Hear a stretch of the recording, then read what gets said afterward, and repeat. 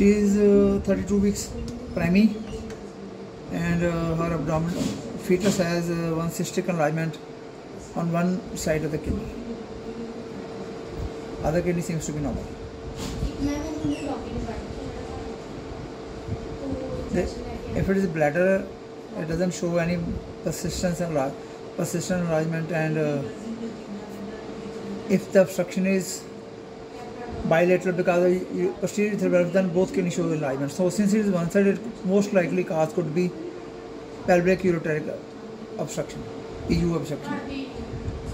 To decide the side, if it is on the left side, you will see heart on the same side. Then you will know which side is it. It is on the side of the heart, so it's left kidney.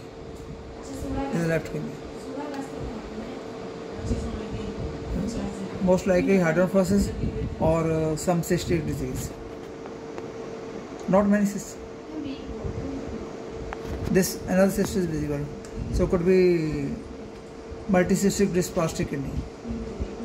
Second possibility, hydronephrosis. If the cysts are communicating, then it comes out to be hydronephrosis. If they are not, they appear to be separate. So first possibility will become multicystic disease, since the cysts don't seem to be communicating.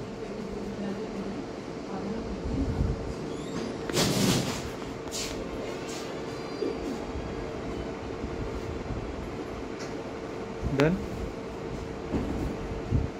this is other kidney. One side of the spine is this cystic, and other kidney is this. Can you picture this small? This is another kidney,